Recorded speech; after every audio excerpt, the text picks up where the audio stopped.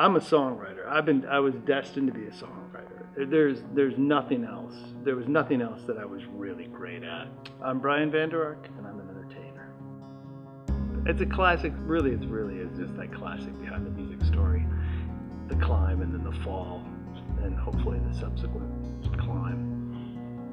A personal failure for me was a failure in every relationship I think that I ever had. When you leave a trail of the dead behind you, you make a lot of enemies, and that's something that I had to deal with. Those were my demons, knowing that there were people out there that were very frustrated with me and the false love that I was in, I guess.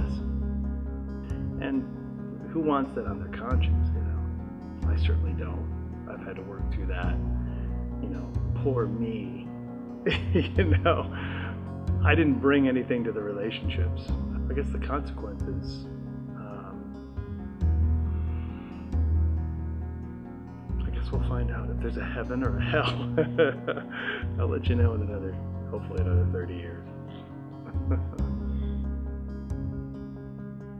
When you're in a business like the entertainment business, it's a nasty, nasty group of people, There was always this fist that was coming down all the time. What's next? What's next? Got to keep working.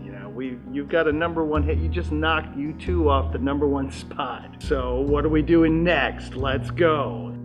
And I regret that. I don't really remember that time. I was so focused on what was bound to be failure on the second, on the sophomore release of my band's career.